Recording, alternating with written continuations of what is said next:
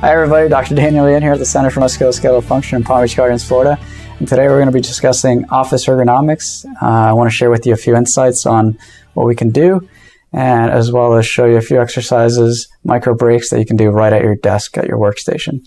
The big three when it comes to office ergonomics are having an adjustable monitor, an adjustable workstation, including the keyboard and mouse, and an adjustable work chair. You want at least two of these three to be adjustable so that you can vary your posture and get into a good ergonomic posture throughout the day. If you have one or less that are adjustable, you're going to run into an ergonomics issue that can lead to pain and discomfort throughout your workday. So think about your own workstation, the type of forces that you do repeatedly, and the kind of postures you take on throughout the workday. So for example, if you're typing and then your posture starts to fatigue and your head starts to come forward and your shoulders start to round, and then you're reaching for a heavy item and creating grip forces throughout your hand, especially on these big 3-ring binders that can stack quite a bit of papers, as well as, using shears, even pinching forces like these small clips, alligator clips, getting into a neck bent position while continuing to type like this. All of these things can add up throughout your workday and cause you injury and fatigue in your body.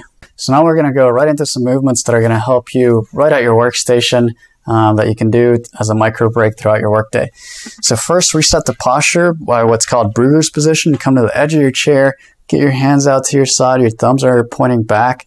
You're going to get tall right at your sternum, right at your chest here, and then you're going to retract the chin in, almost like you're trying to make a double chin, but you're elongating the neck, letting the neck get tall, holding 5 seconds, and release.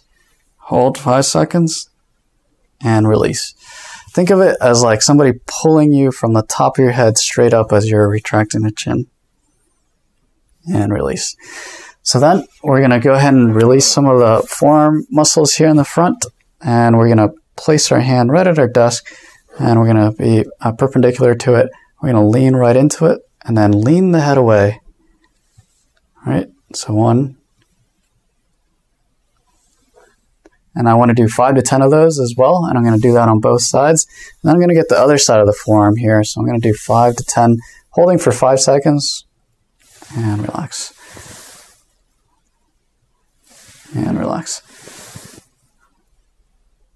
Now let's think of our shoulders. We would do both sides as well, but let's think of our shoulders. So we got to get that movement up, so we want to get into a big Y here, Y, and then into a big T, a W here, and then an L. So you can see I'm creating an L here. And don't just think of the shoulders and arms moving, think of the shoulder blades. So Y, T, W, I can feel my shoulder blades coming in close to my spine, and then an L. So Y, T, W, L. Go ahead and try these, and these micro breaks are going to help you reset the posture, get blood flow into the areas that get postural strain, and help with the fatigue at work. So thanks for listening. I hope you enjoyed this episode. If you did, go ahead and give us a thumbs up and subscribe to our channel, and we'll see you on the next one.